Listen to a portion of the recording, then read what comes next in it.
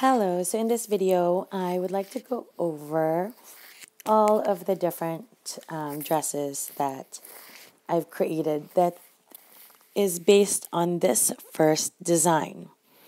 So this one, I wanted something elegant, but slightly different. I wanted to create like a backwards check. So like the Nike sign, but like backwards. In the front and have it be asymmetrical, and then the V up top be symmetrical. So you had this interest in the middle right here with the backwards check, and when I drew it, it came out not as asymmetrical. So it looked pretty normal, and I didn't think it was enough interest. So I really worked on that in the back of the dress right here and made it, a backwards check. And I think ended up looking cool. I'm a big fan of asymmetrical type things in clothing, especially, because the back here has this fringe that's hanging from the neck. So right here, there is a fringe that would be like a metallic fringe or beads, I'm not sure.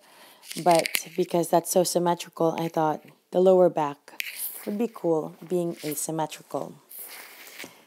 And then I really like that design, so I thought, why not work with that design a little bit more, but this time in a red, and then make it more prominently asymmetrical in the front.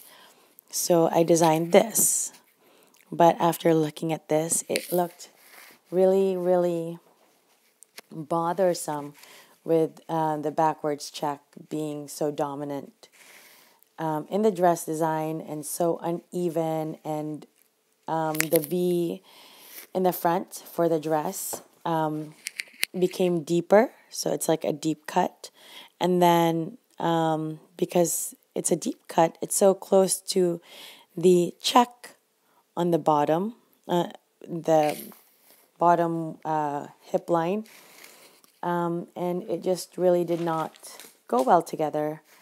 The back looks pretty cool.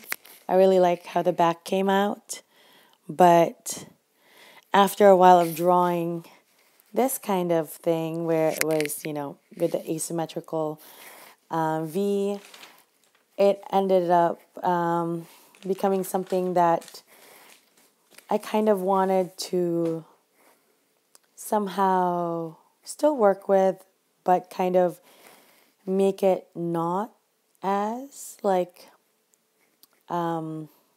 because of the V and then the check, the backwards check, it kind of like played against each other too much and kind of battled with each other.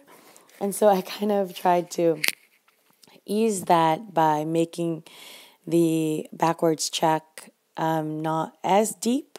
So it became more of an obtuse angle as opposed to an acute angle. So right here in the waist, it became more obtuse.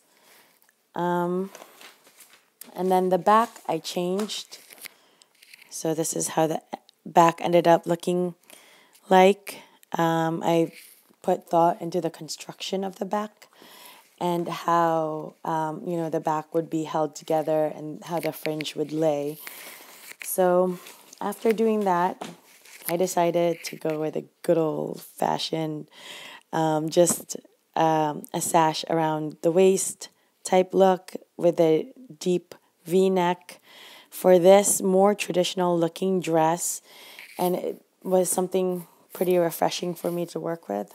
I really wanted to add flowers in the embroidery, but I decided not to and just work with leaves.